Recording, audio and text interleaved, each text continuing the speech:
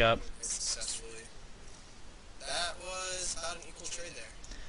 So, let's see. Oh, we got a drop gun on the Protoss base. Taking out a few stalkers. There we go. See what more does. Taking out pylons. Doing all kinds of damage in the back of the base right here. Pretty much for free, so he didn't lose any units. Yeah. We're just going to warp in some zealots to try and clean this up. He's probably just going to fly away. Or maybe... Oh, there it goes. 2 marauders. Or no, one. Just one marauder. Looks like we're getting command center. He's gonna fly that down here for that expansion. Yeah, I mean, he could literally just... I mean, if he hadn't done that drop, he could literally just fly that right through. No problem. Rickter here is taking out the rest of the goals, trying to expand there. And you see a command center, second expo gunner for Xova. So we'll see where he lands at. Like I said before, if I had to gander a guess, it would probably be the expansion that's right next to him, behind those rocks.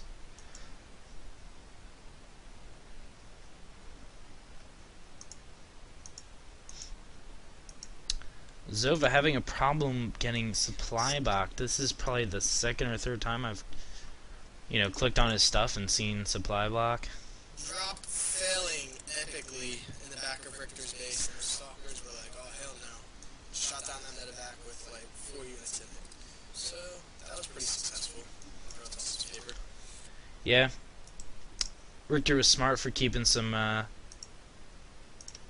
stalkers in the base. Basically take out any kind of drops. But he's still letting that factory live. I really don't understand. I'm not entirely sure. Maybe it's just because he figures it's not going to be that big of a deal. Oh, no, no, no. Here comes some stalkers. They are going to take that out. Factory's like, no. Factory's trying to run away. And it looks like we have another drop on the way. Xova has a couple ghosts looking for a push. That command center is finished, but he's not doing anything with it. Rickter's trying to take the goal here, and he's going to be stopped by this entire army. If he doesn't feel like pushing, maybe. Looks like he's going to that other Zelnaga, going to get some more scouting information. Possibly. However, Rickter has his entire army right there, and it looks really, really good in the favor of Rickter, actually.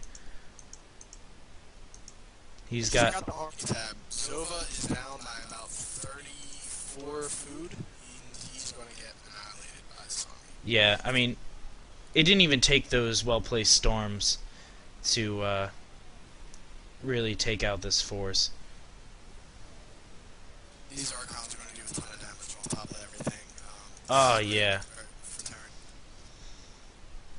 Archons just cleaning it up. 3 kills on each of them. That's 9 kills. If you don't know what 3 plus 3 plus 3 is. Random Marine. Xova not really worried about that drop anymore. He's more of transitioning into losing his whole base. Screw it, I got this. Takes out 1, takes out 2. He's going to take out that 3rd Archon. Can take out that Immortal. Really needs to EMP those Archons. When you EMP an Archon, they're virtually worthless. Yeah, I don't think he has any ghosts at the moment. No, he does not. He has 5 Marauders, 3 Marauders, 4 Marines. This does not look good. He's attacking with SCVs now. He is really, really down in SCV count.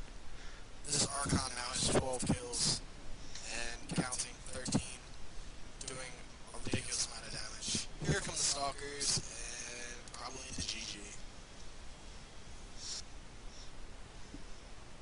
Yeah, I would be surprised if Xova was able to push back this force. And there's the GG. Good luck in the tournament. Rickter is victorious. And join us in the next VOD. I am Newbie McNoob.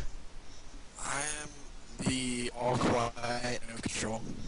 And this is the Gold Platinum ASC Weekly Tournament. Thanks for watching.